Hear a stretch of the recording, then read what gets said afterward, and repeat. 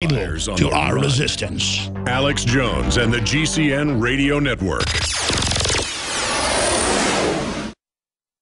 Hi, folks. Alex Jones here with some important information. I want to tell you about Matt Redhawk and his team of patriots over at My Patriot Supply. Several years ago, Matt was sitting in his two-bedroom apartment, frustrated with the direction this country was headed and the charlatans willing to sell us out for a quick buck. Deciding to take action, a company run by patriots for patriots was born. My Patriot Supply has never taken a loan or accepted outside funding. They now operate 2 distribution facilities and employ over 50 hardworking American men and women. It is rare to find companies who practice what they preach. And that's why I stock my pantry with high-quality storable foods from My Patriot Supply. Go to mypatriotsupply.com/Alex today for special offers on emergency food storage, or call their preparedness specialist at 866-229-0927. That's 866-229-0927. Do business with someone who shares your values. mypatriotsupply.com/Alex. Why does the United States spend the largest percentage of GDP in the world on healthcare? Why do we have the highest cancer rates on the planet, the highest rates of diabetes, autism, and every other major disease? It all comes down to one thing.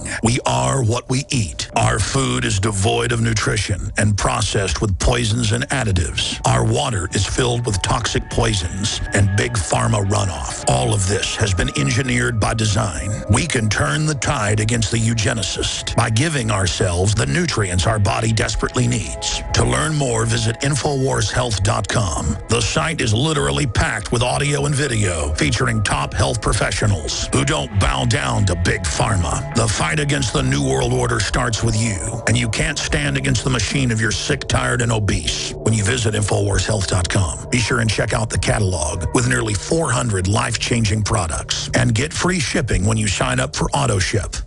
In the last 50 years, iodine has been phased out of our staple foods and replaced with the halogen bromine, a practice now banned in nations around the world.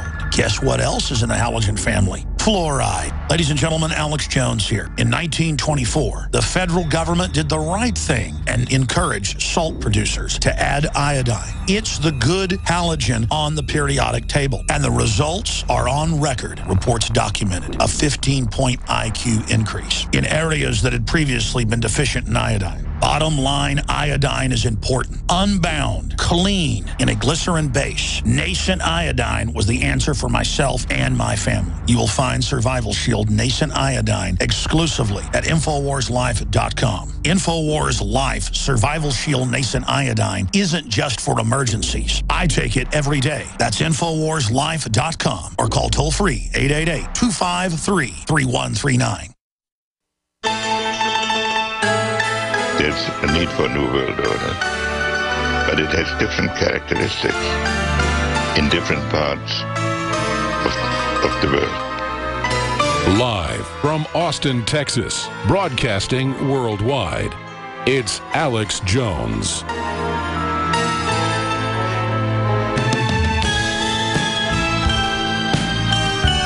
We are joined for the next 25 minutes by Dr. Paul Craig Roberts. He's an American economist, and he's, of course, a syndicated columnist as well.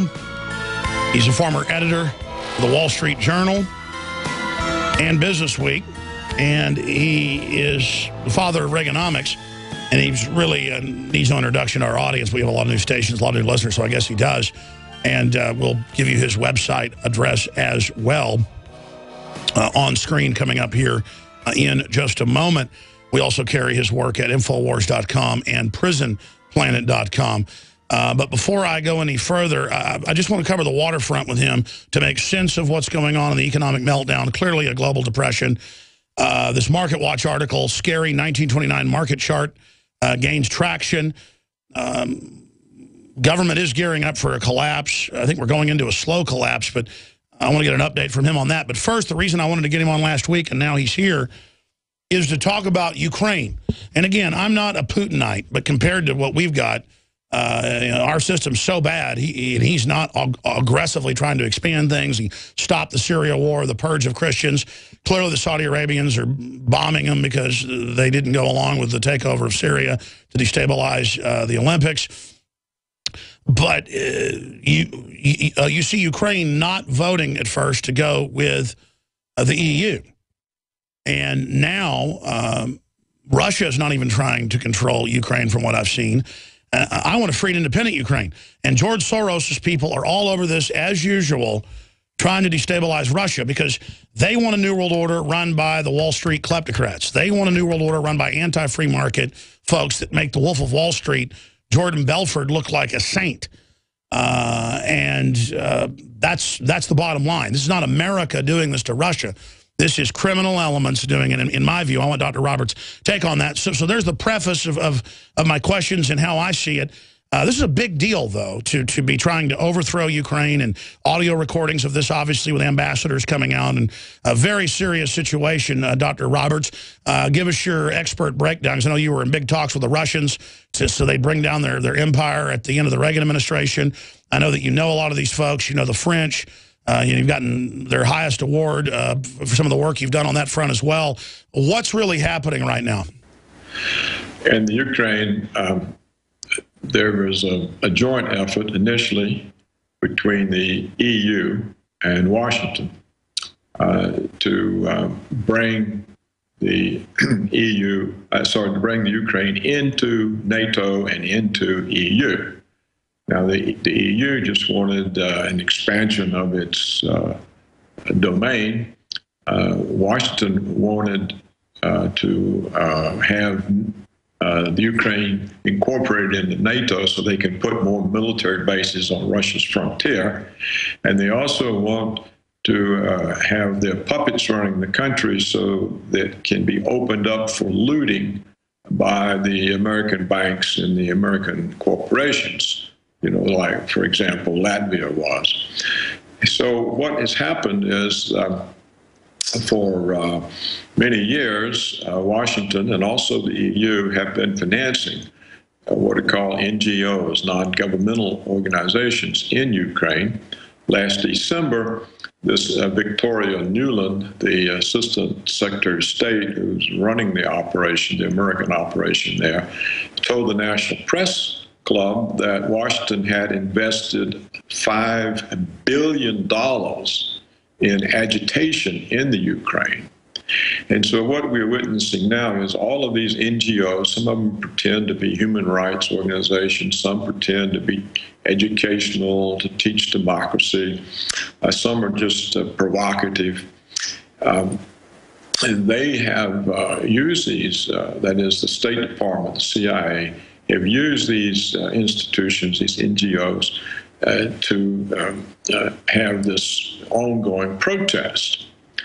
Now, the EU and Washington have now fallen out over this because the EU has realized that for Washington to take over the Ukraine is a direct threat to Russia. And they realize that Russia can cut Europe off from oil and natural gas, and they realize that if there's a war, Europe will be destroyed. And that's why we don't need Ukraine to fall to the EU that's going to suck it dry. That's like asking to have cancer implanted in you. Clearly predatory. As you know, their own EU documents have come out that it was a planned program to consolidate and suck countries dry. So the Ukrainians vote to not join it. And so they have hordes of paid operatives take to the streets. It'd be one thing if these were real, Ukrainians wanting to get rid of their government. But clearly these are foreign, manipulated, saboteur operatives by every benchmark. Well, the NGOs are financed by the West, and they have provoked it. But I think most of the people out there are just dupes. They're Ukrainians. Oh, of course. Yeah, the Western Ukraine is... Sure, I'm talking about the NGOs that are made up of Ukrainian operatives. Sorry? I was talking about the NGOs themselves, doctors. Yeah. Go ahead. Yeah, well, I was in Washington when they decided to create the National Endowment for Democracy, which is sort of the parent organization for these NGOs. And the explicit purpose given was that it would be used to destabilize Eastern Europe and Soviet republics, and would be used for the benefit of American hegemony. And that's the reason it was created. And so we've seen it operate in many places. They tried to achieve that revolution, that color revolution in the Ukraine. What they call it, the Orange Revolution, I think. Yes, they've tried over and over again. And they came very close to getting the Ukraine then. And they tried to have Georgia start a war with Russia. A very dangerous situation. What do you expect Russia to do? I mean, they're starting to really get in more of a fighting stance. Well, I don't know what they will do. One prospect is the country will split apart because the eastern Ukraine is more Russian. It's Russian Orthodox. The western Ukraine is less Russian. It's Catholic. And I think that it's really two countries, and what you may see is a split. What I find so distressing is that the Ukrainians I think these protests are largely in the western part. No, they are. Yeah, you're right. Yeah, and so what I find distressing is that these protesters are such dupes that they're destroying the independence of their own country. They don't understand that if you are in the EU, that your national government is subservient to the EU How can they not look at Greece and Spain and Ireland and everywhere? I mean, this is like wanting to get in the car with Jeffrey Dahmer or something. Why would anyone want to join the EU? That just shows the influence of the NGOs. You know, the NGOs, like Victoria Nuland said, Washington spent $5 billion. That's $5,000 million. You can buy a lot of people for that money. You can buy a lot.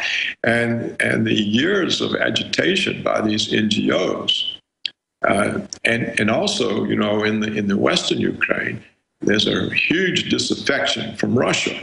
There's this romantic form of Ukrainian nationalism. And there's a real dislike of Russia. So even though Ukraine is independent now, they have this notion that, well, the country will somehow be under Russia's thumb unless we can get under the thumb of the Europeans and the Americans.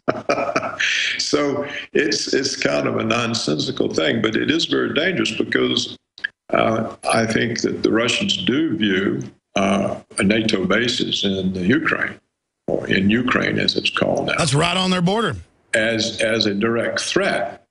And so and this is why there's now a divergence between the EU and the United States, and why Victoria Nuland said, you know, screw the EU. Now, for those that don't know, tell them about that.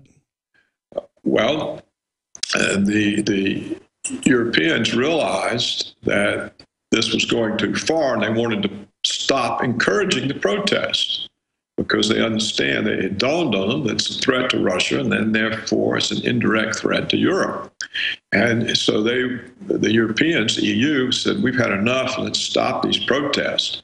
And Washington said, no, we're going to keep them going. We're going to use the protests, turn it into a revolt, take over the government. See, we've got a list of the candidates we're going to put in charge. And the EU was protesting. And by the way, that's what the Russians used to do, was get a quasi-puppet government in that would then invite them into these countries. We are doing what the USSR used to do. I mean, we're doing the bad guy deeds, correct? No, but we always have, especially in Central and South America. There's never been any difference, really, between the United States and the Soviet Union and how they manipulate other countries. But what we're doing now is we're manipulating the countries in the Russian sphere of influence. We've gone beyond our own sphere of influence. The whole world now is our sphere of influence. No other country has. And what do you make, what's the strategy? I mean, I want your take on this, to have the athletes dressing like women. I mean, you know, everybody loved us because of James Dean and John Wayne. And I mean, guys that dress like women, that's great. But should our national symbol be a man in drag? I mean, should that be our symbol at the Olympics? I don't think that propaganda is very well thought out. No, it's not. But we don't need to get into that right now. We've got Ukraine and the economy, which are important. No, absolutely. I'm just saying, like British, Deputy Defense Minister said 2 weeks ago, The United States doesn't even seem to have a strategy now.